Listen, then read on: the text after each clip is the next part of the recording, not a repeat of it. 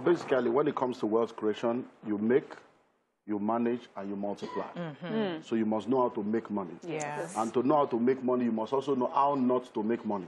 Oh. Yeah, because if you make money in the wrong way, you're going to end up losing it. So how not to make money? You don't make money by stealing. You don't make money by begging. You don't make money by fraud. You don't make money by marriage. To say, I want to marry into money. We don't talk enough about this thing. You don't make money into marriage. Because I always tell people, you know, a lot of women, unfortunately, sometimes don't take their financial life serious. They just think once I've married a rich man. My case is settled. Wealth is not sexually transmitted. So that you are married to a rich man does not make you a rich woman. That's why a lot of people, by the time their spouse now dies or does not have a job anymore or crisis happen, they get into trouble and their children suffer. Rewind, sir. So your money is your money. Your money is not our money. Leave that one. You see all this, you say your money is our money, my money is my money, all this kind of stuff. Yes, when you come into a marriage relationship, the two has become one. And that two becoming one is joint knowledge, joint decision, joint planning. Not joint money. Not necessarily joint account if it doesn't work for you. Because you need to know what works for you. So it's joint knowledge. I must know what you have. You must know what I have. There shouldn't be any secret anywhere. I love this. Then there should also be joint planning. And joint decision making. I believe very strongly that once people understand that making money is the first level, but you need to know how not to make money.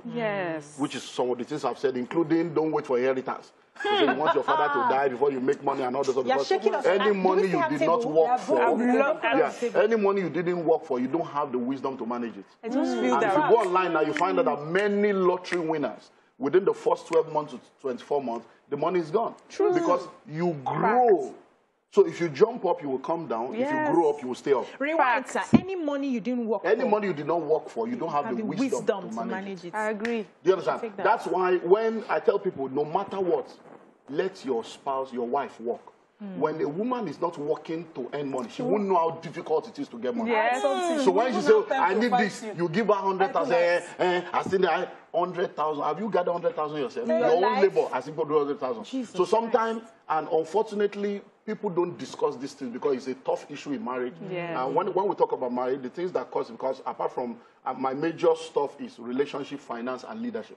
So that's my three major areas. And when we talk about marriage, a lot of people don't realize that the top three causes of marital problem is communication, sex, and money. And people don't want to talk about that money issue. It's a difficult conversation. You don't want to talk about that money issue because the way a lady's mind works is different from the way a man's mind works. And when we come into a relationship and we understand that, look, I love you, I'm ready to do everything for you, but let's face reality. And that's why I tell men, always make sure you do full disclosure.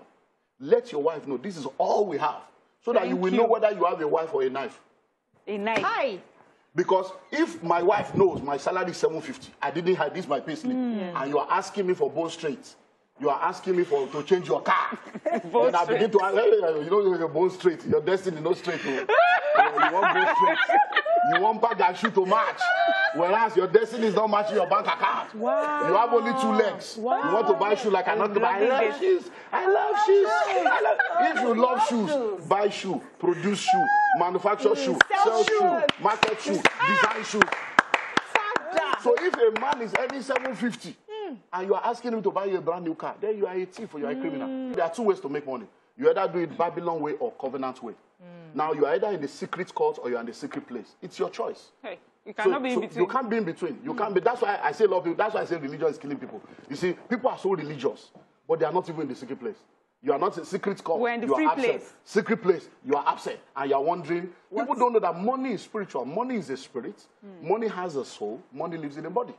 That currency in your hand is not money. That's ordinary paper. It's legal tender. If we change it today, it ceases to be money. So that's the body of money. The spirit of money is mammon.